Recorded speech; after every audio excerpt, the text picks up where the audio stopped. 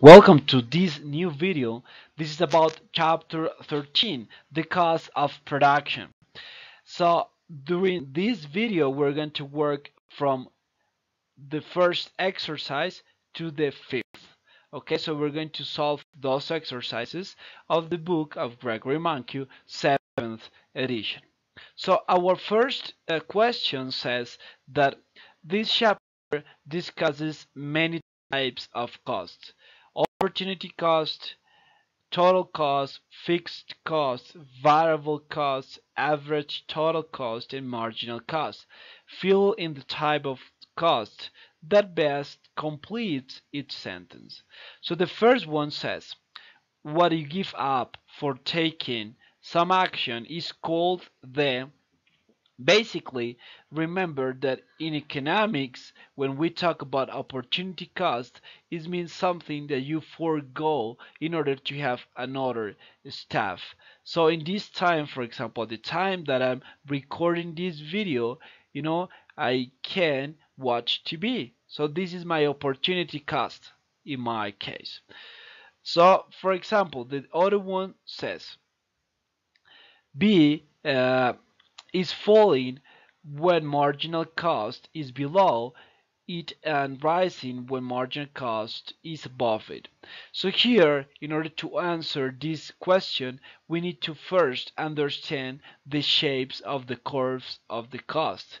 Here we are talking about marginal cost. So here is the marginal cost, which in this graph particularly is always rising. And what about uh, the what about here the margin cost? Here we need to compare with this one, with the average total cost. Why? Every time the marginal cost, it has a direct relationship with the average total cost. Remember, when you talk about the GPA, for example, if your next exam, which is going to be your marginal, is higher than your average, naturally your average will increase. When your marginal, which is going to be the next one, is going to be lower to the average total cost, or your GPA, in that case this is going to be decreasing. So this time ATC is falling when marginal cost below it and rising when marginal cost above it. So this is the average total cost. The other question says, a cost that does not depend on the quantity produced is on. In this time, remember the fixed cost. It They are interpreted at all the costs that they don't change at all, even when your production is so large. As an example, we have, for example, the rent. Even if you just produce one pizza, or you just produce one car, or you just produce one cookie, you need to pay every single month the rent. So this is what we call the fixed cost. Then in the ice cream industry, in the short run, includes the cost of cream and sugar, but not the cost of factory. Remember, what is the difference between short and long run? It's not only the time frame, but it what we call the changes when all the costs are variable in the long run, and in the short run we have fixed costs. So at this time, remember that the variable cost includes just the cost of the cream and sugar, but not the cost of the factory. This is what it's going to be just in the long run. Here, the last question of the first point says the next. Says the profits equal total revenue minus. Remember the question. So we have here the profits are equal. So here we have the profits are exactly equal to the revenue price times the quantity minus the total cost. Remember, they are, it is the sum of total cost, fixed cost plus variable cost. Then the second question, here actually the last one, I'm sorry, there was still one. The cost of producing an extra unit of output is the. Every time you have a comparison, or you need to figure out what happened with the some variable when something changes in one unit, every time we talk about marginal. So for example, uh, the value that you receive, the revenue addition that you receive when you sell one additional unit, this is marginal revenue. Where the cost of producing one unit additional, this is what we call marginal cost. Okay. The second part says, okay, disregard this. I'm sorry, this was not okay, the entrance of them, but it's gonna be okay. So here, second point says, your aunt is thinking about opening a hardware store. She estimates that it would cost 500,000 per year to rent the location and buy the stock. In addition, she would have to quit her 50,000 per year job as an accountant. First, define opportunity cost. So basically, it's the cost you face to forego to acquire something.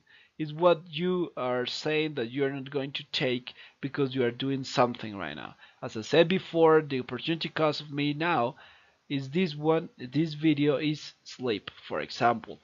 So the other question says, what is your aunt's opportunity cost of running a hardware store for a year? If your aunt thinks she can sell 510,000 worth merchandise in a year, should she open the store? Explain. So what is the idea?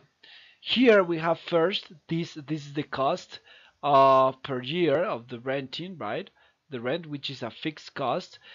This is what we call you can the opportunity cost of this one is you can use whatever you want. You can travel with that. So here, actually, this person, my aunt, can use that in another thing. So this is what we call a kind of explicit cost because you need to outlay that money. The other part here that we have is the 50,000 because even she does not have to pay anything to the former firm. This is an implicit cost because due to the fact that she's running this new firm, she won't receive anymore the income that she previously received. So it's what we call the implicit cost. So here we can think about two kind of benefits. A content profit, it means just flow of money. So the first one is going to be this one. This is going to be $510,000, which is going to be the income that my aunt will sell, minus the cost of the rent, which is going to be 500,000. So this is going to be the benefit. Then, when we talk about economics profits, we have still the same, which is the cost, the revenue. Then you will have here the the cost, the rent, but here different from accountant profits, we include the 50,000 dollars because this is the opportunity cost. Even you don't need to pay that. It takes or it's important and the aunt can consider this value in order to decide something. So for this reason, maybe it could be the case that for this reason the economic profit is negative, and then she won't open the store because she will earn 10,000, which is smaller than the value that she was earning before. Then the third point says, a commercial fisherman notices that the following relationship between hours spent fishing and the quantity of fish caught.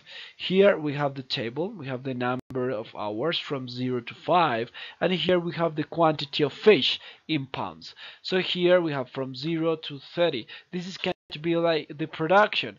If this person works 0 hours, naturally he will fish just 0, and at the end when he works 5 hours he will have at the end 30 pounds of fish. So here the first question says, what is the marginal product of each hour spent fishing? So remember, the marginal product in this time is just the change in the production over the change in the hours worked. So here we have the first one is going to be 10. It's going to be 10 minus 0 over 1 minus 0. As you notice, every time in the denominator is going to be the change 1 every single time. So here it's going to be denominator every time 1, and denominator is going to be 10 minus 0, 10. Then for the second hour, the marginal product will be 8. Then will be 6, 4, 2. So here this is the marginal product. As you notice, this is decreasing, and we are going to figure out why. Here the other question says use this data to graph the fisherman's production function and explain its shape. You can simply write in a graph, so basically you can just write or you can make it in Excel. I know it's a simple graph, but anyway, if you don't understand how to graph that, I'm going to explain. Okay, so how I take this one before explaining this one. So first, I'm going to show you here. So we have here the hours. Okay, we have here the hours from 0 to 5, here the quantity. Okay, and we need to find this graph. So here is an example. We have already here this table. So what we're going to do, we're going to select that. Okay, then after select that, we are going to say insert, and after insert we are going to choose this first one.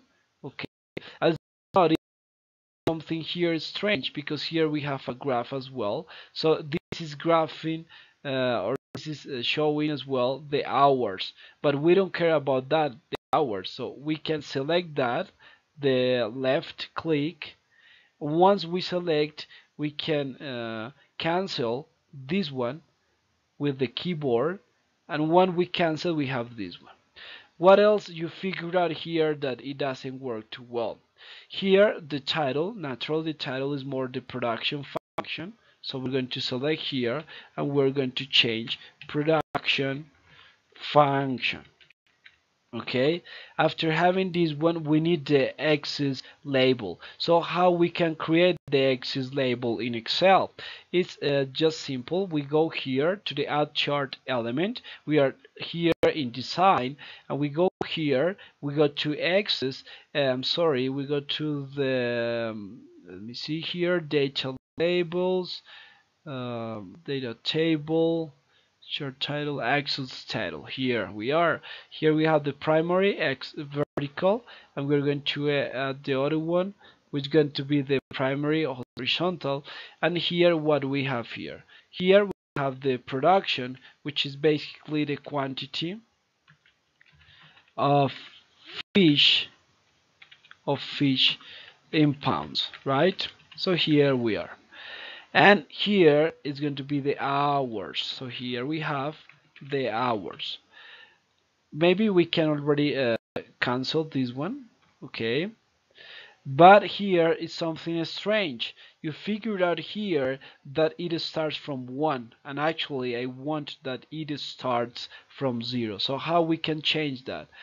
I propose we can go here to the data, and then from the data, actually here we can find, let me see here, design, select data, I'm sorry, design, select data, and here, as you notice, we're going to edit here the X label. We're going to edit, the 8 label is going to be this one. Okay, so we select this one, and we said okay, and then here we are. We change that, and we have here 0 to 5.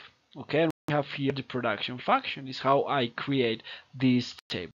Then we have here, as we said before, and then the question is explains its shape. As you noticed here, it was 0 0, then it was 1 10, and then it immediately goes flatter. Why does it happen? It happens basically because of the diminishing marginal principle. What does it mean? It means that each time you work more, you are going to be less productive as before. So for this reason, your marginal product is going to be less, which is going to be the slope of your production function. Okay, then a commercial, okay, again it says, okay, the fisherman has a fixed cost of $10, his pole. Okay, then the opportunity cost of his time is $5 per hour. Graph the fisherman's total cost curve, explain its shape. So here we are. We have again, I copy the same values of hours and quantity of fishing in pounds, and then remember this is here a fixed cost. What does it mean? It means that basically it does not change at all even when the hours changes. You need to pay anyway. If you work 1 or 10 hours, you need to pay anytime $10. So this one is going to be cheap. It's going to be 10. Then the variable cost is changing 5 per hour. The first is 0 hours, so naturally you won't pay for that. Then your cost opportunity cost changes here by 5 rate. It's going to be 5, 10, 15, 20, 25. And then your total cost is going to be the sum of fixed cost plus variable cost. It's going to be 10 plus 0, 10, 10 plus 5, 15, so on and so forth. Here we have now the graph. So how we can represent that in a, basically how we can represent that in a table in Excel. So what we're going to do here, I'm going to put here total cost is going to start 10, 15, then 20, and as you notice, Excel immediately recognizes that you increase by 5, and then it continues just making 2 times click, left click here. So here we're going to make Control Z, then outside Control B, and we have here this other question, this other graph. So how I can change? We go again here to design, and we're going to select data, and instead of using this one, I'm going to edit this one, because what I'm going to work here is not this series. I'm going to work with the total cost, and the series value is not going to be any more that, it's going to be this one. Then I'm going to make this one okay, and then okay. On here we have it's not going to be quantity, yes, it's going to be the quantities, and this one is going to be the hours again. But here actually this is not going to be any more the quantity, actually it's going to be the total cost, right? So we're going to change this one by the total cost, and this one naturally is going to be the total cost. As you notice, it's just this one, the same graph that I did over here. This was the total cost. So here what you notice that it's a straight line with a constant slope, actually, because a line. So it means that any change that you have in hours, your cost is gonna exactly change at the same rate. Is what we call marginal cost constant of this time.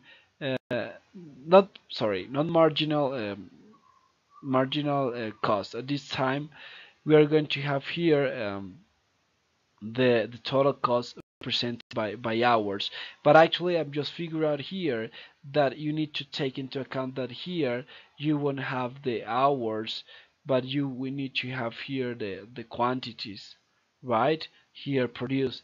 So let's make a change here. So instead of doing this one, we're going to select data, and this one, the edit, is going to be or more the hours, but it's going to be the pounds.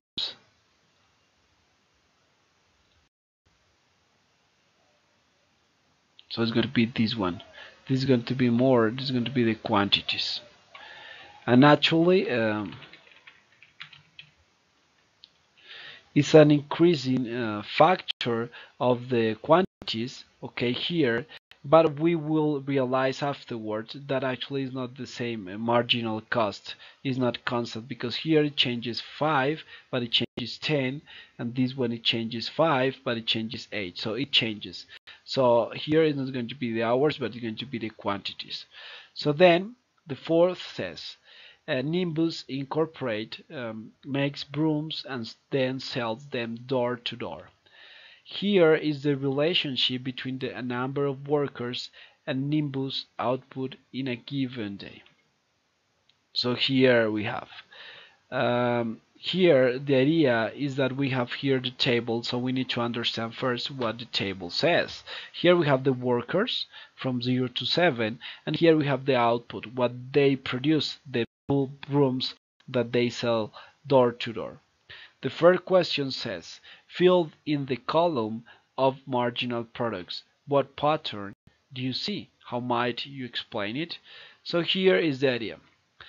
The marginal product is going to be the change in the numerator of the output, which is going to be 20 minus 0 over the change in the workers, in the labor, which is going to be 1 minus 0. It's going to be 1 every time the denominator. So for this reason, we're going just to focus explicitly in this change in the output. So we have here 20, 30, 40, 30, 20, 10, 5. Then the other question says, before we need to explain what pattern you see. You see that first the marginal product increases until the third worker. When we overpass the third worker, automatically the marginal product starts to decrease. At this value. So how we can understand that? Basically, because when we have just one worker, he or she needs to work by himself or by herself. Then when we have more people, we can have a divide work. So for this reason, the second one is even more productive than the first, and the third one is even more productive than the previous two. Once we reach this first part that we call increasing marginal product, we start to face the rule of the diminishing marginal product, because after this little peak of 40, this starts to decrease the value. And why does it decrease? It decreases basically because they are not as productive as before, because for example, they are going to start problems between them in some way. So for example, if they're just working, for example, in a neighborhood, or they don't move to another place, they are not going to sell as well as the previous one. So the second question says a worker costs $100 a day and the firm has fixed costs of 200. Use this information to fill in the column for total cost. So here I just increase, or I just added a fixed cost to put here. So it's going to be every single quantity you need to pay exactly the same, 200. Then your total cost is going to be naturally 200 because you don't hire anyone, so you don't need to pay any salary. Once you hire the first one, is going to be $100 plus the fixed cost. So this total cost is going to increase at the rate of 100. So here we have 100.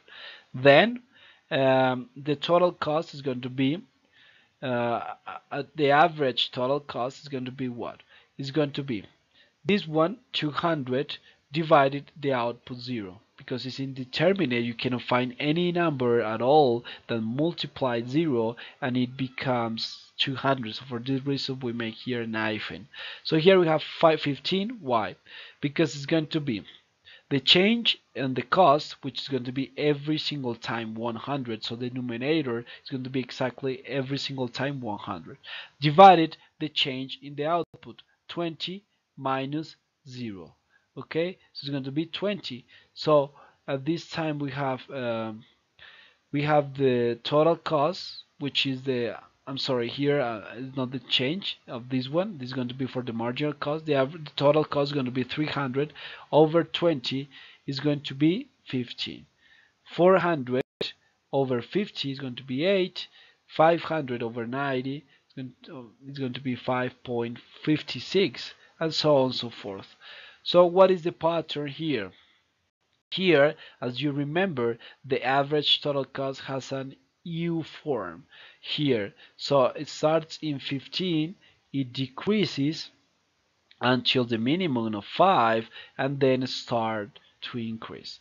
What about the marginal cost? It's going to be 100, the difference between 300 minus 200, 100 over 20. It's going to be 5. Then 100 every time, as I said before, is going to be 100 over 30. It's going to be this one. 100 over 40. 100 over 30, and here we have 100 over 20 of this difference, and so on and so forth. So here, what is the relation here? As you notice, because of the relation of the increasing for the increasing marginal product at the first time, the marginal cost is like falling, but then starts to increase. And what is the relation with the average total cost? Remember, every time the marginal cost is smaller than the average total cost, the average total cost is falling. So this one is falling. When they are the same, it reaches the minimum, and then when this is higher, the average total cost start to increase. So here, fill in the column for average total cost. This one, what pattern do you see? As I said before, it's a U-shaped. It decreases and then it decreases. The other question says, sorry here. Okay, the other question says, now fill in the column for marginal cost. Was what we already did. And what pattern do you see? The same. It starts to decrease because the increasing marginal product, and then it starts to increase. Then compare the column for marginal product and the column for marginal cost. Explain the relation. As I said, when this one is smaller than this one, this is decreasing. This is larger than this one, this is increasing. Why? Your next exam is going to be worse than your average. The average is going to decrease. Your next exam is going to be higher than your average is going to increase. And then compare the column for average total cost and the column for marginal cost. Explain the relationship. This is what we already did. Yeah, with the average total, yes. Average total cost and the average total cost, yes, we already did it. And this one is the marginal product. Sorry, this one is what I didn't explain. So the idea is like you visualize here, when this one was increasing, this marginal cost was decreasing. When this one starts to decrease, it starts to increase. So for this reason, what we have here is that this one, remember, this is the slope of the production function, and this is the slope of the total cost. So this one is getting flatter, it has this shape, and the total cost, they have this shape. So this one is getting steeper. Okay, the last question says, you are the chief financial officer for a firm that sells digital music players. Your firm has the following average total cost schedule. Here we have our table. So if we sell 600 players, the average total cost will be 300. When we have 601, the average total cost is going to be 301. So it means that it's going to increase. So the question says, sorry for that. Your current level of production is 600 devices, all of which have been sold. Someone calls, desperate. You buy one of your music players. The caller offers you $550 for it. Should you accept the offer? Why or why not? So thinking about economics strictly, we need to understand if it's going to be profitable or not. How we can understand that? We can start here for the average total cost in order to find the total cost of 600 players. So here we have the average total cost is going to be 301, and the quantity is going to be this one. So I started with this one. So here you immediately recognize that the total cost is going to be 180,000. $180,901 is going to be your total cost for that. And then the previous total cost that you faced was 180,000. So then you will compare this marginal cost. If this marginal cost is higher than this one, you won't sell that. Okay, but if this one is smaller than this value, then it's going to be profitable, so you can go for it, you can do it. So here what we can do here, here we have the difference. So we discovered that the marginal cost, this one is the cost of this new unit, so it means that this person pays more than this one, is going to be profitable, otherwise it's not. Okay, so at this time I recommend don't do that, because otherwise maybe you need to pay for your salary. Okay, so that's all for this video. I hope it has worth. As I said, in every single media, in every single video, that's not the final true. It's just what I think, that how we can solve these exercises. But if you can find a better way, if you think that something is wrong, we are here for learning. Okay, please comment, suggest, think, and say what you think about the video, and that's all. See you the next time. Bye bye.